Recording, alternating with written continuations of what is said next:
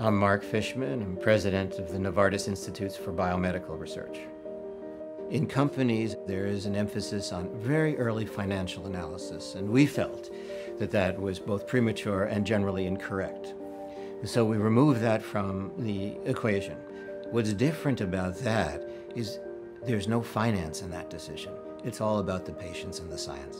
But it's hard when you're doing very long-term work to say, when will it pay out? I wouldn't say that the world in general has fully bought in.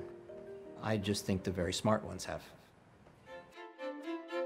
For me, the goal, which we're beginning to succeed at, is to change the practice of medicine. Think of the opportunities. We can now interrogate the entire genome in a single experiment rather than going gene by gene. There's a network of proteins that is conserved from fruit flies to man, and just a few of these networks run how life works. If we can understand those networks and understand how to regulate them, that'll give us better drugs. We generate now petabytes of data, which is an amount that I can't even really comprehend. The biggest challenge isn't so much the storage of the data as it is presenting the data in a way that can be played with by the scientists. You know, what does it look like? Is it a graph or is it a diagram? That's not trivial, because if they can see the data, then they can use it.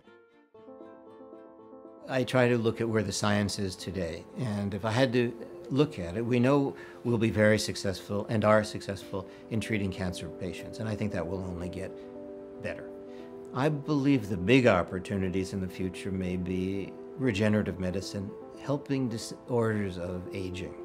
Why do joints get stiff, muscles stop working, eyes stop, hearing get impaired?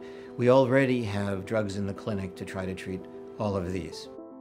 Novartis in general has been a wonderful company. They've been very productive and very supportive of a long-term effort. NIBR has fit into this effort, but we're only part of it. You know, someone has to finish the development of the drugs and commercialize them. If I were going to pick a field that you should go into only if you want real challenges, I would pick drug discovery. And then you have to go to an environment where you're allowed to explore and where you meet teams of people and colleagues that can help you refine your ideas. And that's what we've tried to build here.